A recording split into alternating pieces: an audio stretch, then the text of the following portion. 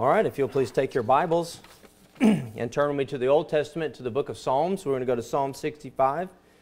Psalm 65. We'll find ourselves in verse number 2 again. We've talked about this for a couple of messages already. Psalm 65 and verse 2. The Bible says, O thou, that's referring back to God in the first verse, O thou that hearest prayer, unto thee shall all flesh come.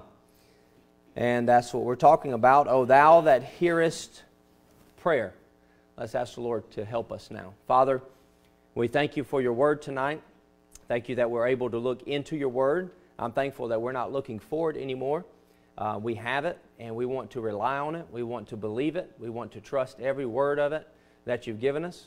And I pray that you'd help us tonight. I'm asking, Lord, that you would do with your word what only you can do, that you would speak to us and you'd allow your word to have free course in our hearts, that we might be stirred and changed and our mindset be different about prayer and about the access that you've given us to your very throne and your presence in our life. Father, help us not to take that for granted in our life. Help us find you daily in our secret closet of prayer. And may you lead and guide us, even at this moment. We ask it in Jesus' name. Amen. You may be seated. We said in this psalm, in Psalm 65 and verse 2, that it said, O thou that hearest prayer, unto thee shall all flesh come. We made two observations here, two things about prayer we said. And what the first one was is the Lord hears prayer. I know that's very simple, but we need to know that, and we need to believe that, and we need to act upon that. And we know He hears prayer, but it is when we're in close fellowship with the Lord that He can hear us when we pray. And what I mean is the difference between that is Him actually answering our prayers. He hears it. He hears everything. He knows everything you say and think and do.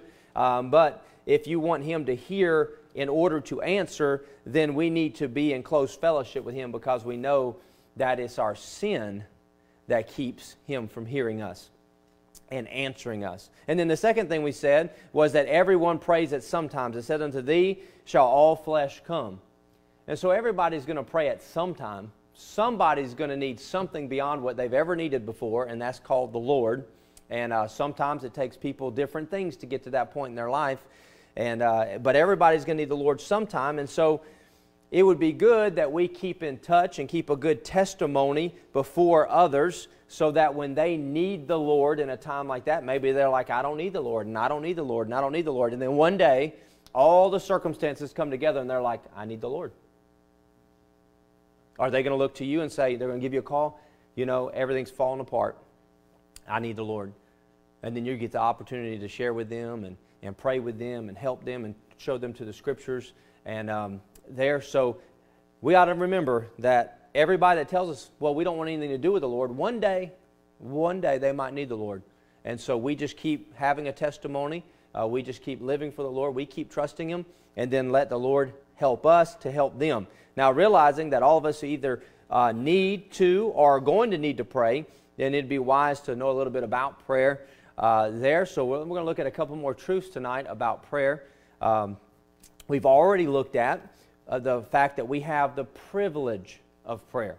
We talked about that. It is a great privilege to come before the Creator God of this universe, and that He would even desire to talk to you and me.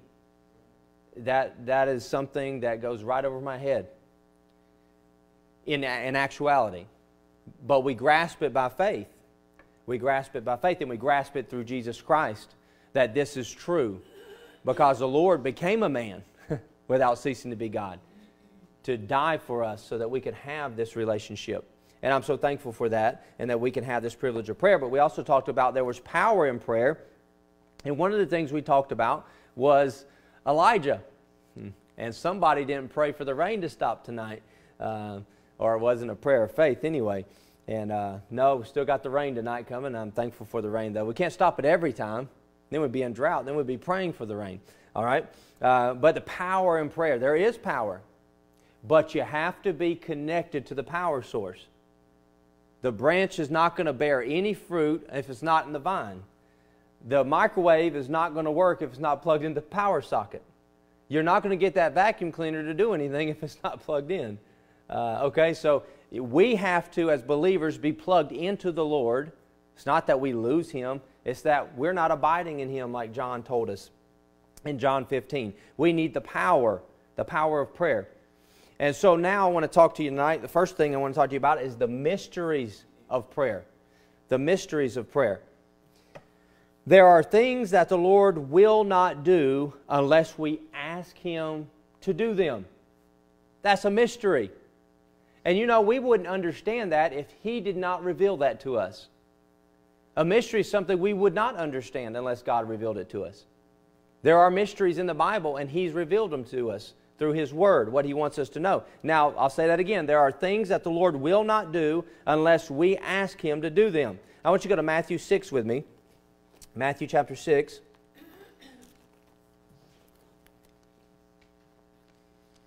Matthew chapter 6. So let's go to verse 7. And we find Jesus telling us this truth here in Matthew chapter 6, beginning in verse 7. But when ye pray, use not vain repetitions, as the heathen do. Now, you understand, He didn't say you shouldn't pray.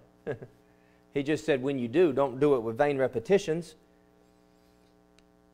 And then He says, for they think that they shall be heard for their much speaking. So meaning, you don't just pray and pray and pray and pray and say the same things over and over and over again and think because you just prayed a whole bunch that God's going to hear you. The only way He hears us is by faith. And we come before Him and let Him know what we want there by faith. It's not by our much speaking. The prayer doesn't have to be an hour, although those are good times if you pray for an hour and you seek the Lord and you're before His presence. But it doesn't have to be that. You just need to pray in faith. Now, verse 8 says this, Be not ye therefore like unto them, for your Father, that's God the Father, knoweth what things ye have need of, before ye ask Him. So the Lord knows what our needs are, verse 8 tells us. That's very good. Amen? He knows exactly what you need because He knows what tomorrow holds. He knows the grace that you need today. And by the way, His grace is sufficient. He has enough of it for you. And everything you need, He has enough of it. And everything I need, He has enough of it. But not only that, but the Lord will not meet those needs until we ask Him. The Bible says, the Father knoweth, your Father knoweth what things ye have need of before ye ask Him. He already knows, but the whole thought is you need to ask Him. That's not for Him. That's for you. He doesn't need you to ask to give us, but He will not give us until we ask because He wants your faith to be increased. This is the process that He wants you to go through. Look at James. James chapter 4. So Jesus is telling us here about this. Unless we ask Him, some things He's not going to do. And then James chapter 4, beginning at verse 1, the Bible says, From whence come wars and fightings among you? Come they not hence, even of your lust, that war in your members? Ye lust and have not. Ye kill and desire to have and cannot obtain. Ye fight and war. And look at this, what the Bible says. Yet ye have not, because ye ask not. There's the truth there. We don't have because we don't ask. So He said, when you ask, then I'll give it to you. That's why you don't have it. Let's look at Romans chapter 10. You can leave your finger there in James, but in Romans chapter 10, I just want to use the illustration about salvation. Look what the Bible says in Romans chapter 10, verse 9, that if thou shalt confess with thy mouth the Lord Jesus, and shalt believe in thine heart that God hath raised Him from the dead, thou shalt be saved. For with the heart man believeth unto righteousness, and with the mouth confession is made unto salvation. So did we have to ask the Lord to save us? Yeah. Yeah. We called out on Him to save us. We believed in our heart, but because we believed in our heart, we spoke something with our mouth. And we asked Him. Until we ask Him, until we call unto Him, He's not going to save us. There's some things He's not going to do for us until we ask Him. I'm convinced that a major reason we don't see answered prayer, get it, it's very deep, is because there is no prayer. But if we did pray, what would God do? What if we just asked Him? Nobody else has to hear you. You can go real far out on a limb, and you can just ask God for stuff nobody else knows you're crying out to Him for, and just trust Him for it.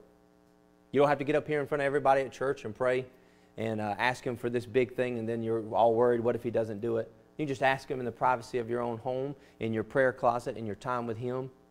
But why don't we do that? Why don't we see answered prayer? I don't think we're asking Him. So there are things that the Lord will not do unless we ask Him to do them. Now this is a mystery. But there are things that the Lord will not do when we ask Him to do them. And I'm thankful for that. I've asked the Lord to do some things in the past that I'd look back and I'm like, Lord, thank you that you didn't do what I asked you to do. I'm very thankful for that in my life. Now, this is what I mean. Go back to James. James chapter 4. And we just read about you have not because you ask not. And now, the Lord's not going to do something for us when we ask Him to do it. Now, why would that be? Well, look at James chapter 4 and verse 3. The Bible says this, ye ask, so okay, we are doing the right thing now. Now we are asking. But look what the Bible says. Ye ask and receive not, because ye ask amiss, that ye may consume it upon your lust. So the Lord will not do things that we ask Him if they are asked for selfish reasons. If they're asked because of the lust of your flesh, then we shouldn't expect to receive those things of the Lord. What we need to do is ask in His will. When we start asking things outside of God's will, He's not going to give us those things. And if He does, watch out. Because maybe He's just giving them to you to prove something. There. I want you to go to John 14 with me. John 14. So we're going to see some things about asking in the Lord's will. In the Lord's will. Because if we ask outside of the Lord's will, He's not going to do it. In John chapter 14, look at verse 13 and 14. Of course, Jesus is speaking here, and He says this, and whatsoever ye ask in my name, that will I do, that the Father may be glorified in the Son. If ye shall ask anything in my name, I will do it. Now I want you to notice here when He says in my name, because up to this point they're not asking things in Jesus' name, but He's saying when I'm gone, they don't understand all this, but He's saying when I die, when I'm buried, when I'm gone, when I ascend back up to heaven, you're not going to have me anymore. Then you're going to ask the Father for things, and you're going to say it in my name. You're going to ask for it. That's why we finish the prayer and we say in Jesus' name.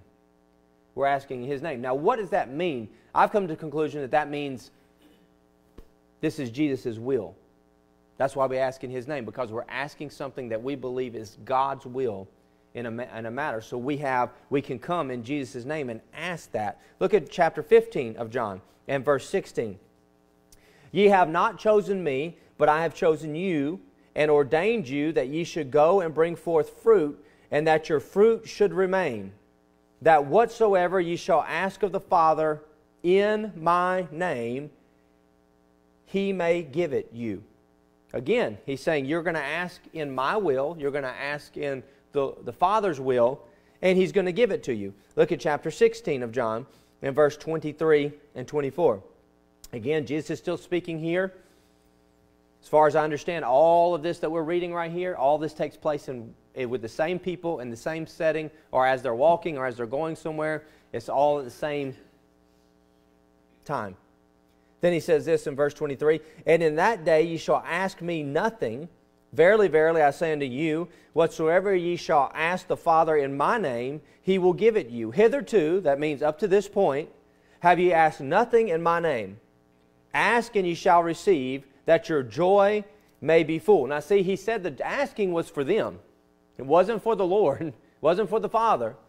It was for them, that their joy might be full there. And so when we ask in Jesus' name, it is the same as asking the Lord for Jesus' will to be done.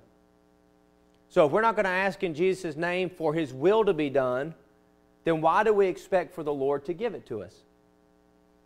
Unless we're part of that group of people who have now think that we can manipulate the Lord and tell Him what He has to do for us, because now we are over Him somehow. And there are groups of people that will teach you that and tell you you can tell God whatever you want and He's going to give it to you. And that's not the God of the Bible. And I wouldn't advise you to do that. Tell God what He has to do. Now, if it's biblical, then we can go to God with the promise. We can go to God with His truth, and we can trust God that He's faithful and He'll help us. Now, prayer requests are like checks that have two signatures. We must sign it with our desire or our will. Right? We bring a prayer to God, and it should be our desire and our will, but the Lord must sign it with His desire and His will. That's what we need. The Lord wants us to be at a place in our lives that when we do pray, that we will not ask for anything that He can't sign off on. Right? If we're praying the way the Lord wants us to pray, then the Lord can just sign right off on that and say, yeah, I'm going to put my name to that too. And it'll be done. This is a mystery. The mysteries of prayer. He won't give us some things until we ask Him, and then there's some things we ask Him for that He's not going to give us. It's a mystery. Now, the responsibility of prayer. Every privilege comes with a responsibility. And we already said this is a privilege that we have to go to prayer. It's got power. It's a mystery. But the responsibility of prayer. The privilege of prayer comes with the responsibility to pray for others. To pray for others. You don't have entrance into God's throne to be selfish. Now, we do want to come into God's presence, and we should go into God's presence for more than things or asking for things. We should go into God's presence seeking God, being with God. Nothing else attached. We get to enjoy that. But what we can also do is we get to go to prayer for each other. Because I have access, and you have access. And now we have a privilege to do that and a responsibility to do that. You have something in your life, I need to help you bear that burden. And I need to be praying with you about it. Look at 1 Samuel with me, chapter 12. You'll remember that Samuel was a prophet here, and he's making this statement we're going to find in verse 23 of 1 Samuel chapter 12. And the Bible says, "Moreover, as for me," Samuel speaking, "God forbid that I should sin against the Lord." Now, he's about to tell you that if he doesn't do this thing, that he's sinning against God. Now, what is it that he's sinning in? In ceasing to pray for you. "But I will teach you the good and the right way. Only fear the Lord and serve Him in truth with all your heart, for consider how great things He hath done for you." He said, if I'm not praying for you, then I'm sinning. That's the privilege he had. He got to talk to God. And he got to pray for the people. He got to go to God on behalf of the people, and then he got to go on behalf of God to the people. What a great responsibility that Samuel had. His responsibility to pray for Israel as one of their leaders. Now, Paul often reminded others that he prayed for them, and he requested others to pray for him. We find that because what he realized is, hey, I have a personal relationship with God through His Son, Jesus Christ, and you do too because you know Christ now. These are churches that he's getting planted. Most of the people he led to the Lord, and he knows them, and he's saying, we're praying for you, pray for us. You have a responsibility to pray for me, and I have a responsibility to pray for you. Let's look at some of those. In Romans chapter 10 and verse 1, the Bible says, "Brethren, my heart's desire and prayer to God for Israel is that they might be saved." He said, I have a responsibility. Israel, they're my brethren according to the flesh. He was a Hebrew. He was of the Israelites. And so he said, my heart's desire, what I'm praying, is they'll be saved. What do you think God's heart was? That Israel be saved. He was praying in God's will. But he said, I'm praying. I have a responsibility now, and that responsibility is that I pray for them that they be saved. Look at 2 Corinthians chapter 1. 2 Corinthians chapter 1 and verse 11. He says, ye also helping together by prayer for us. That's him and those that were traveling with him on these missionary journeys. That for the gift bestowed upon us by the means of many persons, thanks may be given by many on our behalf. He said, you're helping together by prayer for us. You have a responsibility and you help us, but you help us through prayer. Don't think that your prayers aren't needed for our missionaries. They're needed. We help them through our prayers. We help them through finances, but we help them through prayer. Well, look at chapter 9 of 2 Corinthians. Chapter 9 and verse 14. And by their prayer for you, which long after you, for the exceeding grace of God in you. So, talking about praying for each other. Then we get to chapter 13 and verse 7. He says, now I pray to God that you do no evil, not that we should appear approved, but that ye should do that which is honest, though we be as reprobates. So he said, I'm praying to God that you do no evil. He was praying for them. He was letting them know again. Now we come to Ephesians. In the book of Ephesians, chapter 6 and verse 18, this is that closing remarks here about when we talk about the whole armor of God. And in verse 18, which I think is still part of the armor of God, praying, being part of it. And we find in verse 18 that he says this, praying always with all prayer and supplications in the Spirit, that's the Holy Spirit, and watching thereunto with all perseverance and supplications for all saints. That's all your brothers and sisters in Christ. We ought to be praying for each other because there's a spiritual battle taking place and we need the Lord to help us, to persevere, to move through, to be victorious in this battle that we're facing. He said, pray for each other. In Philippians chapter 1 and verse 4, he said this to the Philippian church, always in every prayer of mine for you all making request with joy. He says, I'm remembering you. I'm praying for you. This is a responsibility I have. I helped you guys come to know the Lord. I brought the message. You believed. Now I'm praying for you. Verse 9. And this I pray, that your love may abound yet more and more in knowledge and in all judgment. He's telling them how he's praying for them. In verse 19, he says this, for I know that this shall turn to my salvation through your prayer and supply of the Spirit of Jesus Christ. So he said, I'm praying for you. I'm praying for you. You're praying for me. Then we have in Colossians chapter 1 and verse 3, we give thanks to God and the Father of our Lord Jesus Christ, praying always for you. Verse 9, for this cause we also, since the day we heard it, do not cease to pray for you and to desire that you might be filled with the knowledge of His will in all wisdom and spiritual understanding. He said, we're praying for you. By the way, these are some great prayers he's telling them he's praying for them. These are some powerful prayers that we could take and implement in our lives and pray for others that way. In chapter 4 of Colossians and verse 2, continue in prayer and watch in the same with thanksgiving, with all praying also for us that God would open unto us a door of utterance to speak the mystery of Christ, for which I am also in bonds. He said, pray for us. Continue in prayer. Don't stop praying for us. This is your responsibility. 1 Thessalonians chapter 3 and verse 10.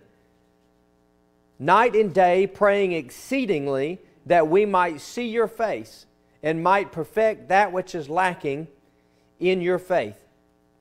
Chapter 5 and verse 23 of 1 Thessalonians. And the very God of peace sanctify you wholly, and I pray God, your whole spirit and soul and body be preserved blameless until the coming of our Lord Jesus Christ. Verse 25. Brethren, pray for us. You can memorize that tonight. Brethren, pray for us. He said, I'm praying for you, pray for me. Pray for us. 2 Thessalonians chapter 1 and verse 11. Wherefore also we pray always for you, that our God would count you worthy of this calling and fulfill all good pleasure of His goodness and the work of faith with power. Chapter 3 and verse 1. Finally, brethren, pray for us, that the word of the Lord may have free course and be glorified, even as it is with you. Paul thought there was a responsibility to come along with this privilege of prayer. Samuel told us, hey, I'm going to sin if I don't pray for you. Then Paul said, hey, I'm praying for you. Then he'd throw in there, pray for us. Hey, I'm praying for you. Hey, pray for us. Continue in prayer for us. We're praying always for you when we pray. Pray for us. Remember us. He sounded like he needed it, and he believed that he could pray for them and that it was going to help them. And he said, I want you to pray for us because it's going to help us. It was a privilege, but it was a responsibility that needed to be carried out. I want you to go to Acts chapter 12 with me. Acts chapter 12 with me. And we'll see what's taking place here as Peter was in prison and wasn't a very good situation. He was waiting to be executed. So we have Peter here in Acts chapter 12. And we find him here in the prison. Now we're not going to read all the verses, but we're going to read some of them. And in verse 5, look what we find. Peter, therefore, was kept in prison, but prayer was made without ceasing of the church unto God for him. So they were praying without ceasing for him. That was their responsibility. Then we come to verse 7 through 11, and we're not going to read it, but what we find here is the Lord sent an angel to wake him, Peter, up, and to walk him right out of the jail. Doors open, walks out, and he walks to the very place where the church is gathered, and they're praying for him. Now, when we come to verse 12, look what we find. And when he had considered the thing, he came to the house of Mary, the mother of John, whose surname was Mark, where many were gathered together praying. And as Peter knocked at the door of the gate, a damsel came and hearkened, named Rhoda. And when she knew Peter's voice, she opened not the gate for gladness, but ran in and told how Peter stood before the gate. And they said unto her, Thou art mad. But she constantly affirmed that it was even so. Then said they, It is an angel. But Peter continued knocking, and when they had opened the door and saw him, they were astonished. But he, beckoning unto them with his hand to hold their peace, declared unto them how the Lord had brought him out of the prison, and how he said, Go show these things unto James and to the brethren. And he departed and went into another place. Now what's happening here? The believers at John Mark's house did not believe Rhoda. Hey, we're praying in here. We're having a prayer meeting. What are you bothering us for? Can't you see we're praying to the Lord about Peter in jail? Yeah, he's here at the door. No, that must be an angel. That'd be pretty awesome, right? The angel's at the door. I don't know, maybe they just saw angels all the time at their door. Kind of sounded like it was normal, but I doubt they did. But maybe it's an angel knocking. We're praying for Peter. He's in jail. He's about to be executed. We're praying for him. No, he's at the door. You see what's happening? Can you imagine that? In response to a group of Christians fulfilling their responsibility to pray, even though they do not appear to expect the Lord to answer them, a preacher was delivered from death row.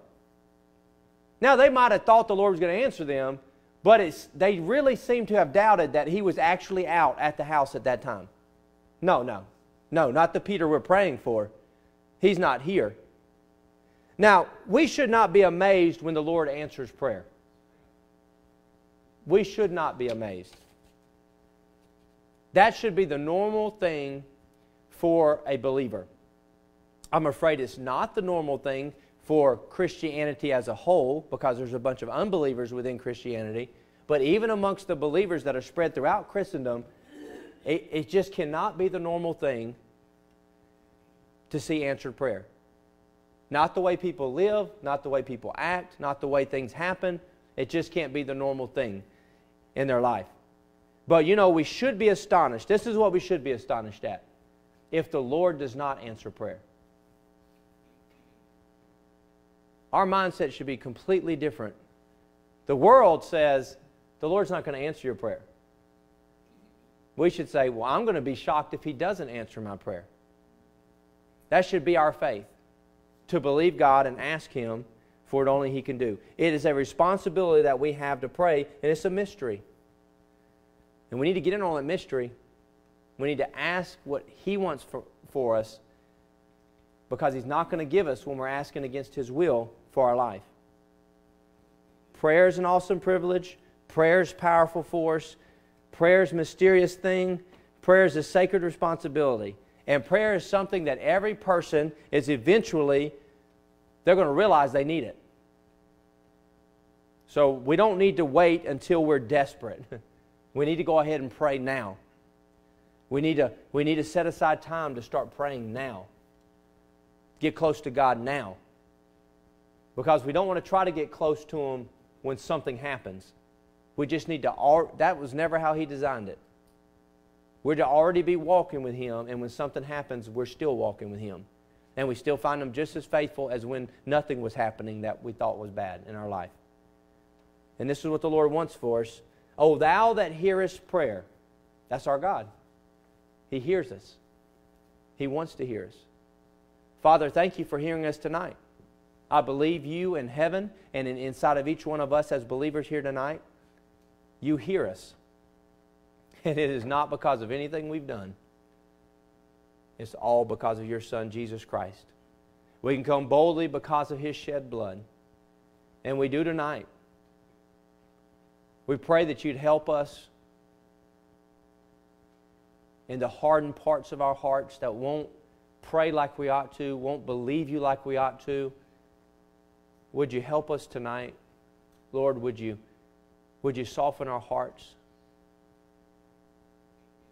to receive the things that You're trying to do, to believe Your word, where You speak in Your word, to trust Your promises, to trust Your faithfulness to us. Help us not to trust others, but to trust You. Would You guide us in this thought tonight in our hearts? Lord, we want to be on the right side of that mystery and praying in Your will for the things that You put in our hearts to do. Please help us to pray for each other. Help us to spend time with You in our personal place of prayer. We have access. Please help us to take advantage of it. And we ask it in Jesus' name. Amen. Heads bowed, eyes closed, altars are open.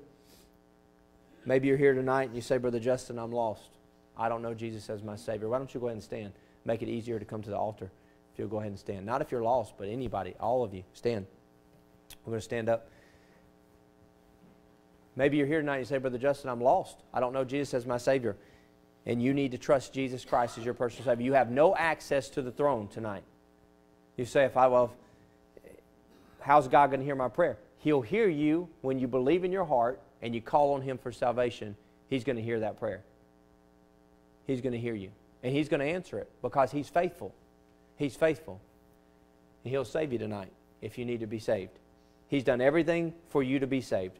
Just like prayer. He's done everything for you to have a prayer relationship with Him. There's nothing that you do. Everything He's done that we can come boldly.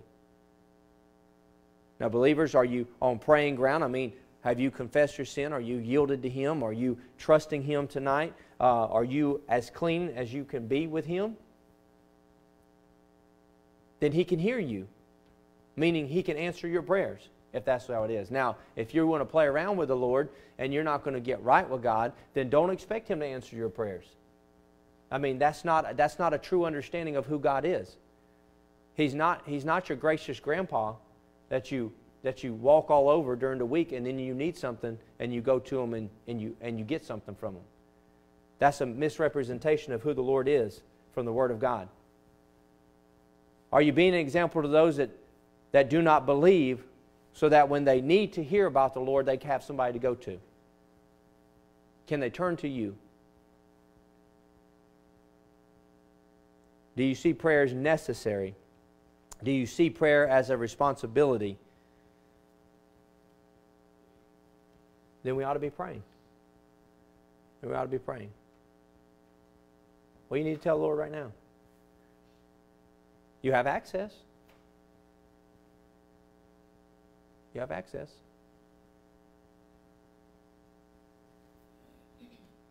I think we forget it sometimes. And the devil's so good at getting us distracted with the busyness of this life that we forget about the access that we have to the Father. And then he causes us to stumble because we spend more time in distraction than in the presence of God in our life. It's hard to admit, but we've got to admit it if you're ever going to get help, if you're ever going to get in the place where you ought to be in prayer. You're going to have to make a place. You're not going to accidentally fall into it.